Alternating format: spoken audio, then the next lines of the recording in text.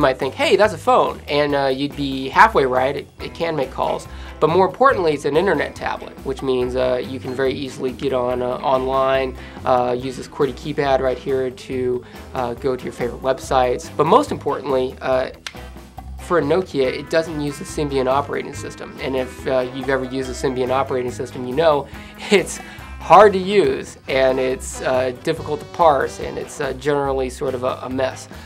This actually uses the MIMO 5 OS, which is a Linux-based, and it's 80% open source. So if you're a hacker or a developer, you can easily get into it and develop some apps. So one of the cool things about the N900 is that it has this thing called a panoramic desktop, which means you can kind of scroll through it and launch multiple apps at the same time, which means it can multitask, can go to something like a music streaming website like Hype Machine, and get on there, start streaming music, and then without closing it down, without interrupting your music flow, you can go to Twitter, go to Facebook, update a status without closing out of anything else. The N900 actually uses a Mozilla-based internet browser. It's one of the few mobile devices that actually do this. Suck that, iPhone. That's what she said. With most smartphones that use multi-touch, you have to pinch to zoom in and out of things.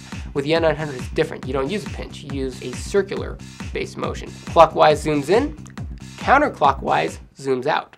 The Nokia N900 also has a 5 megapixel camera on it with Carl Zeiss lens. The pictures are crisp and actually noise-free. They're better than most camera phone pics, although this, if you were remembering what we were talking about, it's not actually a camera phone. The other cool thing about the N900 is that it's unlocked. You can throw any SIM card you want in it. If you have T-Mobile, if you have AT&T, if you have Verizon, oh, not Verizon, because Verizon doesn't use SIM cards, any international device will actually work with it too. So $650 may sound like a lot, but it's not, considering how much power the N900 packs into it. It's not, you shouldn't think of it as a phone. It's basically a portable desktop device.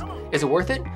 For what it gives you, and for the added bonus of being able to make calls with it via Skype or through your SIM card, it's a fantastic bargain.